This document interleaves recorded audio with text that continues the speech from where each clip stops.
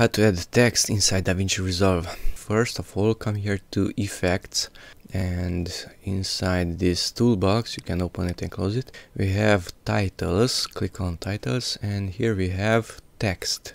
That is also at titles, just in case these are closed. So inside titles, open that up, text. So drag this one and drop it not directly onto the video. You can do it that way also. See these options, but simply drop it on top of your clips. You can resize these to make some space.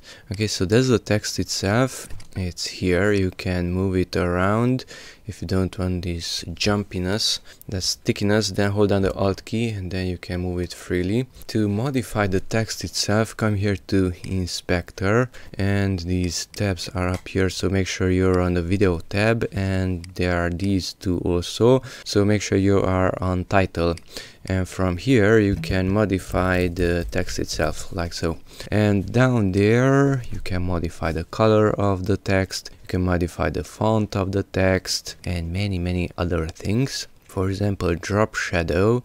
In order to add some shadow, you have to modify that offset, so simply drag it to a direction like so, that is moving it up and down.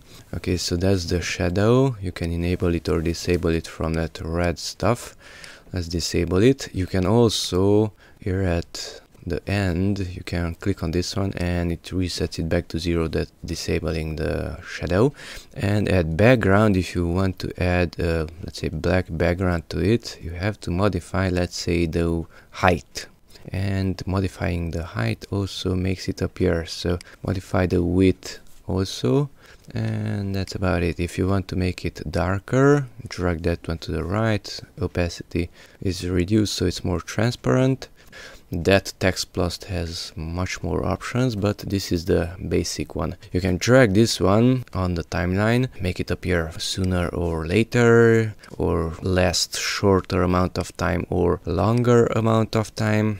Alt and left click and drag it to multiply it. That's with the Alt key, Alt and left click, and that's it.